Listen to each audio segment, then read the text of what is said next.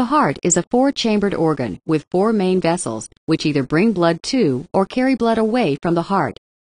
The four chambers of the heart are the right atrium, the right ventricle, the left atrium, and the left ventricle.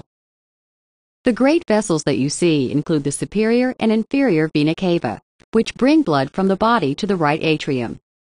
The pulmonary artery, which transports blood from the right ventricle to the lungs, and the aorta, the body's largest artery, which transports oxygen-rich blood from the left ventricle to the rest of the body.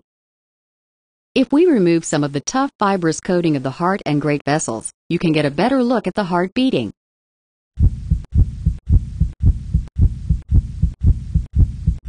If you look carefully, you can see a series of one-way valves that keep the blood flowing in one direction.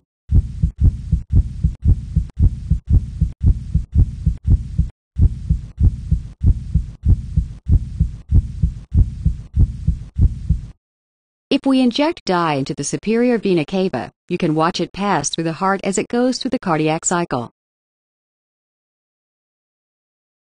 The blood first enters the heart into the right atrium. A contraction of the right atrium then forces blood through the tricuspid valve and into the right ventricle.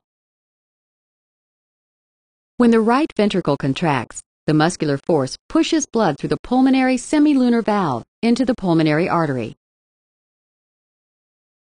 The blood then travels to the lungs where it receives oxygen. Next, it drains out of the lungs via the pulmonary veins and travels to the left atrium.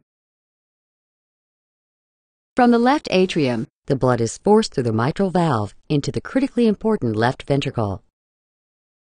The left ventricle is the major muscular pump that sends the blood out to the body systems.